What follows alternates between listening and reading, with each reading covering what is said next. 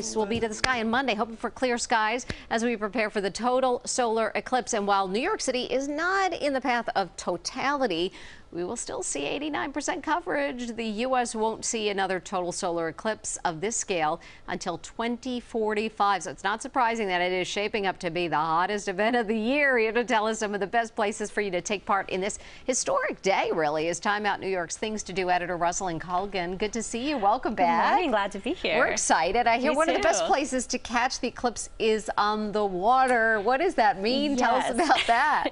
So Classic Harbor Line is, of course, known for its sightseeing cruises, but the biggest sights on this cruise won't be the skyscrapers or the Statue of Liberty. Instead, all eyes will be on the sky for the eclipse. But what's really cool about this event, they're giving out protective eyewear so you can see the eclipse. They're also really creative with their bar programs. They're doing an eclipse cocktail. They figured out how to sort of layer different types of alcohol, so it sort of looks like an eclipse in your glass. You can sip a cocktail while you're relaxing on a boat and watching the eclipse. Tickets for this one are about $86 to $96, and they're going really fast.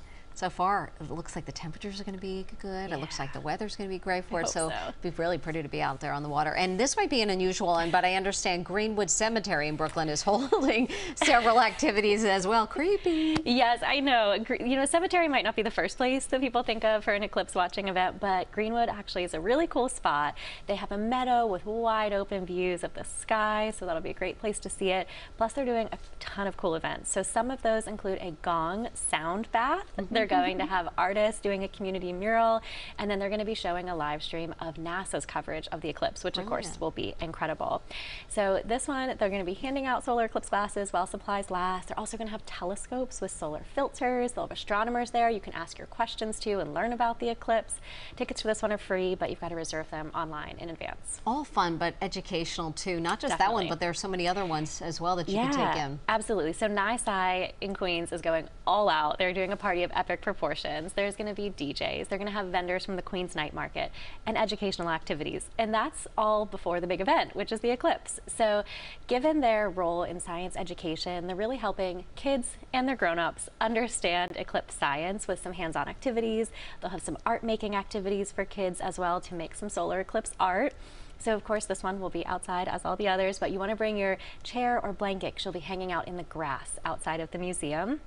So tickets are about $10. There's a range of prices, but budget about $10. That includes your solar eclipse glasses and a really fun afternoon. That sounds great. Museum of Natural History, I'm sure has something very big planned. Of course. It's an iconic science institution, so they're also going all out. You can hang out with the scientists there. They're going to be on the terrace outside of the museum, so you can learn from them.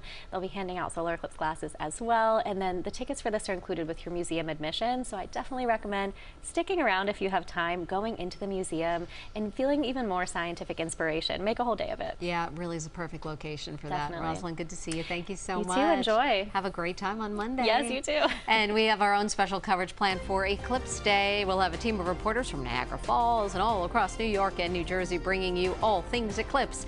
Watch our Empire State Eclipse Live coverage Monday, April 8th, starting at 2 p.m. on our streaming channel CBS News New York. We'll be right back.